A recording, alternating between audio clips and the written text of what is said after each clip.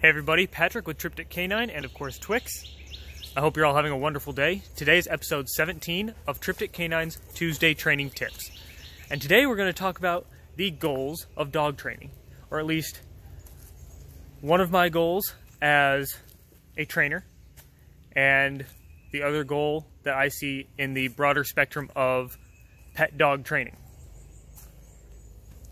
The first goal, having to do with me as a trainer and how I conduct myself with my clients, is the goal is to equip my clients with all of the knowledge and skills that they need to be successful with their dog, both now and in the future with any other dogs that they may have.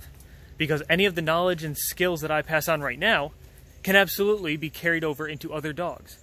And the big goal with that is that I don't want my clients to ever need another trainer, even me, again, unless it is necessary for an extreme case of, let's say, aggression or something like that.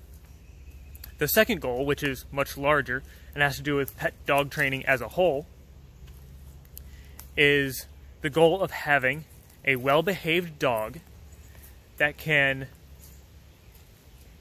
conduct itself appropriately within the confines of the rules and structure that you have created.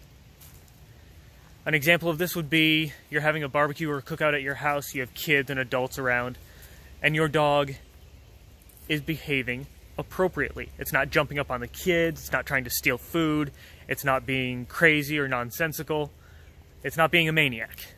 It's being a joy and a pleasure to be around.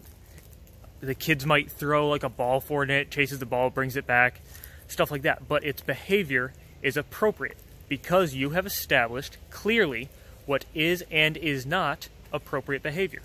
So this kind of also ties in with our previous episode of do dogs really misbehave? That no, they behave in ways they are allowed to.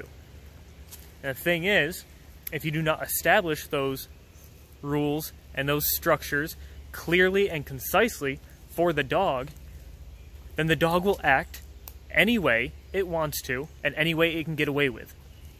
So that's really it. Establish some rules and structure, keep to it, make sure your dog knows them clearly, concisely knows what they are, so that you can have freedom with your dog, an appropriately and well-behaved dog, so that you can have fun and a wonderful, enjoyable life. I hope you all have a wonderful day. Get out there, train your dogs, and have some fun, because training never ends.